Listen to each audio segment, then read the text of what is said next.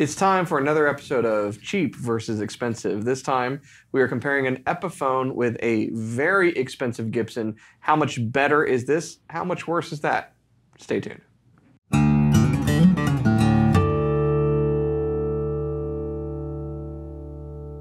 Hey, you're watching Alamo Music TV. My name is Chris McKee.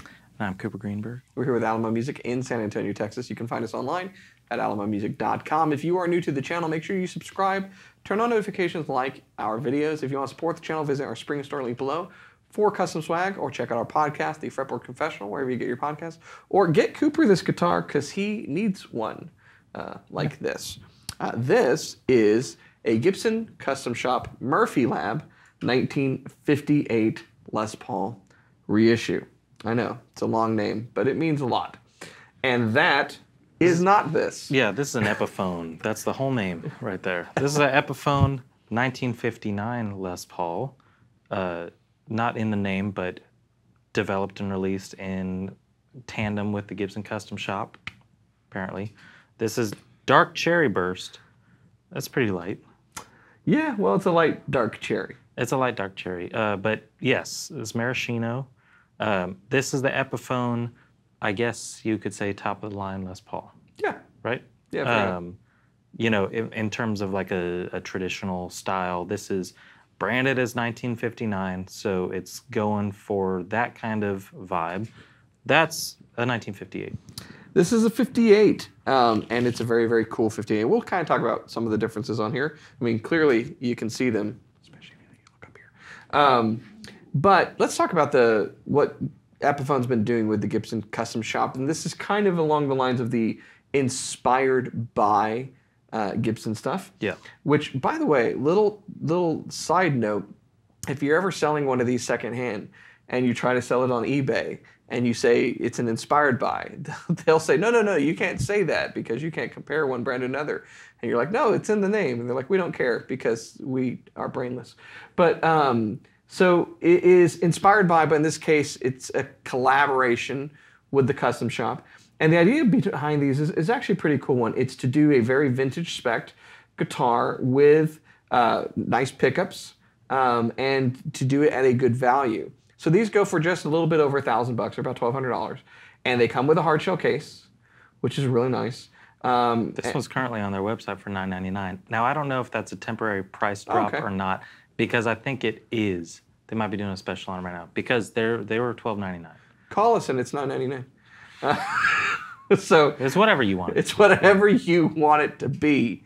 But it's got nice hardware. It's got, the pickups are, I think, really a big part of it. And then of course the look with the the flame top, and the finish that they do on these is really like this knocked down kind of satin finish versus a typical gloss.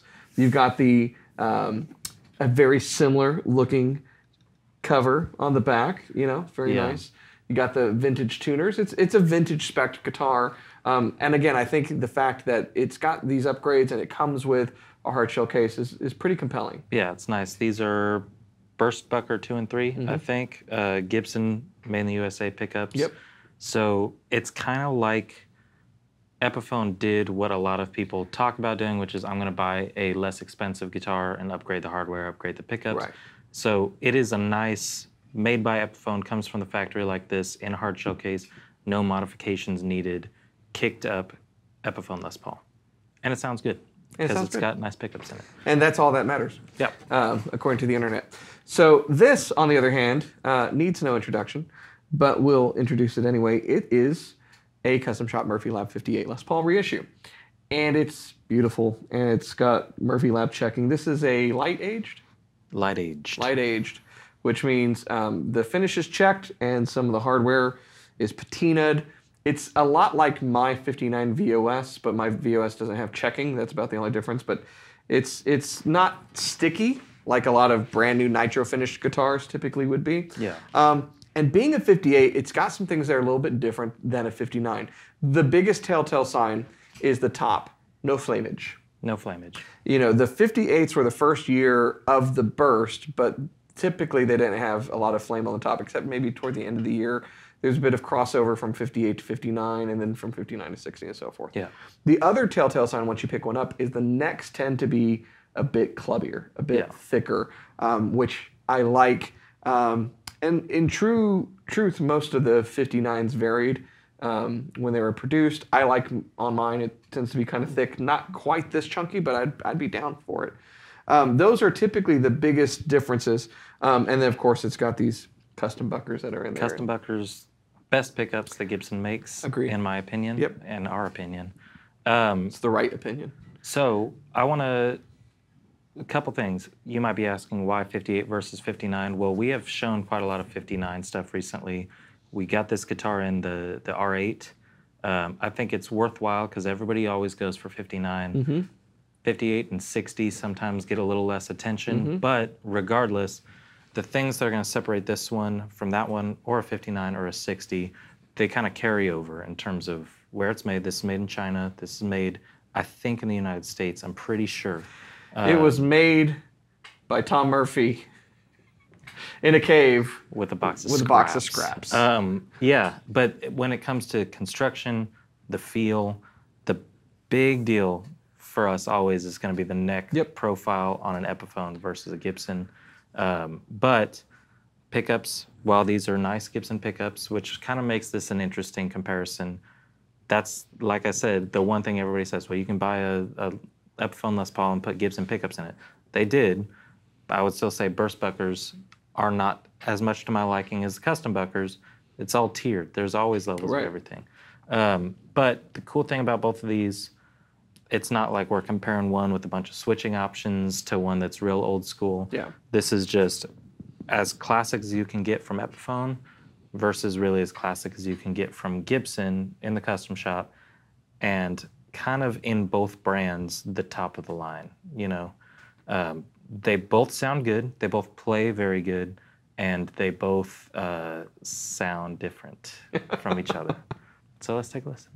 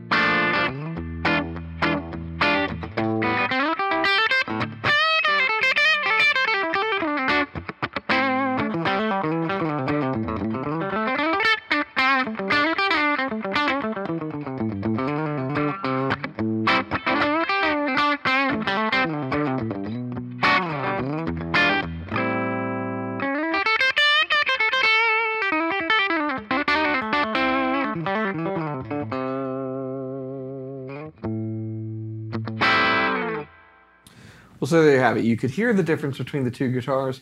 There is a definite feel difference between both guitars.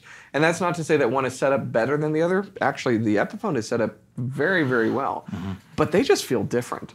The shape of the neck feels different. The fact that this is bound without the nibs over the top, I don't know how much that changes it, but the way that the strings feel on the frets is different. And of course, this is a satin finished polyurethane, import guitar. That is a nitro finished, guitar made in the USA. And it's not just a nitro finish, it's Tom Murphy's, secret formula, so to speak. And it's got all of the requisite, aging that's been done to this level. That, of course, definitely changes the feel of it. There's a weight difference. There's a weight difference, which I think is interesting, because that one's heavier than this one. This seems like it's thinner too. Is that just a visual weirdness that's going on? Maybe. I don't know. I'm not sure about the depth of it. I do know that one feels heavier, and this one has a solid maple cap on it, and that is a veneer. Well, it's got a solid maple cap with a veneer for the flame. Yeah. So yeah, that's how they do that on these. But one of the things that's interesting about the custom shop is the bodies are always a single piece. They're not a two-piece of mahogany. And you know what? I will confess I didn't know that for the longest time. I didn't even know that when I got mine. But I always appreciated how light and resonant it was. And I do think that is a big part of it, because if anyone's ever played like a Norlin era Les Paul, where they're like 15 pieces, they weigh as much as a collapsing star. And they're not very resonant. So yeah, I think it has something to do with it. So I will say, if I were to buy an Epiphone Les Paul, it would be one of the 59s, because I like that, and I think that it's obvious when you feel the quality difference between one of the standards, like the 50s or 60s, because they work similar to how Gibson does. You can get a standard Les Paul, and they're totally fine, but this one just has, I think, the finish, obviously the better pickups. It's just great. So that's the choice for Epiphone. I like the Gibson more. Well, good, because it costs 6 times as much. Yeah, it's quite a upcharge on this bad boy. And honestly, I kind of go back and forth too between 58s, 59s, 60s. I feel like there's always one that pulls me into different directions. I do love this one, and I like how you just seem to get a little bit more bite out of these pickups, a little bit more warmth and everything. However, burst buckers are dang good for what they are, but I like checking. I like the finish. I like how kind of nice and played in it feels. And the biggest difference for me is always going to be the neck. Yeah. Neck feel on this thing. They just get it right, and I feel like at this point they are purposefully keeping it from this one, because that would immediately make that one irresistible. So I don't know if it's because it's the signature model, but we have a friend, Chris, who got a Dave Grohl Epiphone and brought it in, and the neck was not this neck. And it's one of the most identifiable things. I can, with my eyes closed, pick guitars up. I've picked guitars up, without knowing what it was, and knew it was an Epiphone immediately.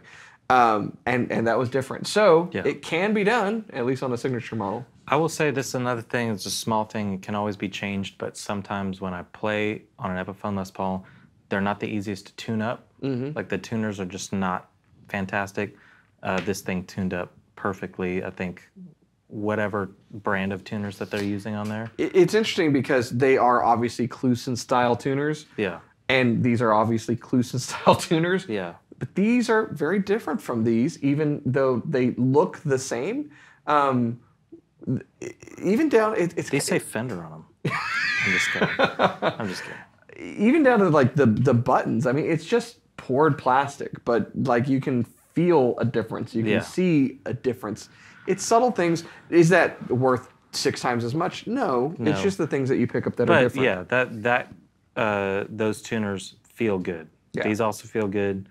They just did a good job with both of these, and I think they fit nicely where they are. I think, if you want my honest opinion, I think they're both overpriced. What do you think of the plain top on that? It's so plain, it hurts my eyes. So, Lee Anderton, yeah. he runs a small little shop Yeah. Overseas and a small YouTube channel. He has a 58. Yeah. And A real one? Well, no. He has a reissue. He has an R8. But it's the one he prefers it. He actually prefers it both for the feel of the neck and the plain top. And you know what? Sometimes I kind of like, yeah, I get that. It works. There's a classic really well for me with the checking added. Sure. Yeah. Like I'm being serious. Because it gives it some character. It gives it some character. I like the burst. It's a good looking burst. But I think if I were to go for a plain top one, it'd have to strike me in a certain way. And this one does.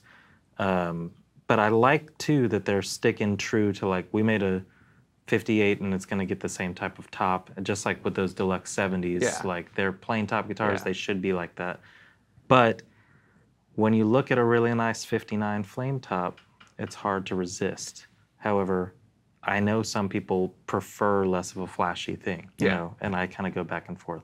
So because sometimes I've seen 59s where it was like the flame's ridiculous. Yeah. Something you never would have seen on a 59 Les Paul. Yeah. And to me, there's something about that kind of pulls me out of it a bit. I don't know. But back to your comment that I didn't want to like completely ignore. So you think that they are both a little overpriced? I do, but all guitars are now. All guitars are a little bit overpriced. I think that's go to AlamoMusic.com. Yeah, you want to go to AlamoMusic.com. We're financing some people. That's the thing. I think in general, maybe it's just because it's like I want all of them, so I wish I could pay less for them. However, when you think about what other import guitars are now priced at, I do think that one's a good value. Well, and that's the thing, because I have said to some other people about some other brands that there are guitars being made in Indonesia and in China and being imported to the US for $1,800, $2,500, $3,200. And at that point, I feel like we've lost the plot, because you're spending that much on an import guitar when the entire idea of an import guitar is to be lower priced because they're paying less for labor. That's in case you didn't know, that's why import guitars cost less, because the labor is less expensive than someone who's in Nashville working in the custom shop. So one of two things is happening. Either those companies have grossly inflated their margin, or they're paying their workers more. I'll let you guess which one is most likely. So in that world where you can get something like this with a different name on the headstock, built around the same place in the world for twice the money, this is a good value. Yeah. And when you take into account buying a non-59, Epiphone Les Paul, and then doing all the things that they did to this, it would come in over what is on the website as $999. Yeah, if you had a case, you do the hard shell case and everything. The hardware, the humbuckers. It would cost more. So let me put it this way. Our original thought of this being $1,299, think overpriced. $1 less than $1,000. I think that's all. I think it's okay for me. Now over here, we're not going to see any Gibson Custom Shops, I don't think, ever again be less than $5,000. Agree. And everything else in between these two, they dropped prices on some of them this year. Some of them are going up. Fender's doing the exact same thing. They're dropping prices on some things and other prices are going up. Every brand is doing it. I think Gibson, as we've talked about a little bit before, is moving towards being a custom shop brand. Right. More so than they already are. And they're going to keep making 58s, 59s, and 60s, as well as customs, Les Paul customs, whatever. Well, let's talk about that real quick on the price difference. So as of right now, when you're seeing this, a Les Paul standard on our website is now $27.99 if it's got a figure top, $25.99 for most of the plain top stuff. Depending upon 50s and 60s, 70s, deluxe, all that stuff. That means that this is now more than twice as much as a standard 50s. Yeah. And what that means to me, at $27.99, a standard 50s, you get a lot of guitar for the money. Yeah. Because closer than this is, your nitro finished, U.S. made, you know, it not burst buckers, or what is in the 50s nowadays? I know it. Is it? It's not 57 Classics. No, it might be burst buckers. Yeah, it might be burst buckers. So you get a lot of the way here. Mm-hmm. There's still something about the custom shop that's different. And I went through an exercise the other day where I looked at how much guitars went for it, you know, when they were originally done, and you factor in inflation. And actually, historically, prices have gone down on a lot of this stuff, which is shocking to think. And have you done an exercise on trying to find the price on an actual 58? Yeah, they're through the roof. And you know what? These get really, really close. How close do they get? There are a lot of musicians, you know, big names like Jason Isbell, who have some original 58s, original 59s. They just did this with Slash recently, right? He's got these amazing instruments, and they make copies for them in the Murphy Lab Custom Shop. And these guys perform with them. And sometimes Jason Isbell on the Gibson YouTube channel said he sometimes can't tell the difference. Dang. Grabs one, thinks it's the other. I mean, there's also a certain kind of person that has been wanting a 58 or 59 for their whole life, and they have finally saved up, and no regular person will ever save up enough to get a 59 Les Paul unless you're Jason Isbell or whatever, you know. And so there needs to be an option like this where it's the top of the line, really, really well made, kind of as close as you can get replica of something like that. And like you said, I mean, $6,000, basically a little over $6,000 for this guitar. People pay that for guitars, and it always surprises me, but this is what somebody really, really wants, and so they're going to get it, you know? I have some very nice guitars. I have some very expensive guitars. Good thing I work for a music store. I have a 59. I was telling you this before we started filming. It is becoming, or maybe has already become, my favorite guitar. Yeah. I'm grabbing it more and more and more. It better be, dude. It's amazing. And if not, I know somebody that will take it off your hands. It really is phenomenal. And so there's something about these instruments that I do think is special. The question that's always on these videos when we're cheap versus expensive is it 6 times as much better? No, I mean, but how do you even define that? It's so subjective, and with musical instruments, what is it worth to be inspired? $1.05. Yeah, and look, it cost me $90 to fill my truck this morning. Okay, so man. You know, let's not worry about the price of guitars. Yeah, I think the moral of this always is this one's. I mean, it's not cheap. No, this one's definitely expensive, but they're both right for somebody, and they're both good guitars. I don't think we've ever done any of these where it's like this guitar is terrible. So unless it came from Amazon and was blue. Yeah, we have done that. But yeah, this is a great guitar. This is a great guitar, and now it's up to them. Now it's up to you. Yeah. So let us know in the comments. You know, do you find this worth it? Do you find that worth it? Are they both overpriced? Are they both relative good values in the proper context? Which would you choose is ultimately the answer. And that's where we're going to end it, actually. Which one would I choose? I already made that choice. Which one would you choose? Yeah, well, there you go. So let us know if you think we are both crazy and smoking crack, or if you would make the exact same choice that we did. Yeah, it's like which one would you choose has to be followed by something else. If money's no object, this one. If you have $1,000, this one. That one. Yeah, absolutely. Good point. If you have not done so already, make sure you subscribe to our channel. You like our videos.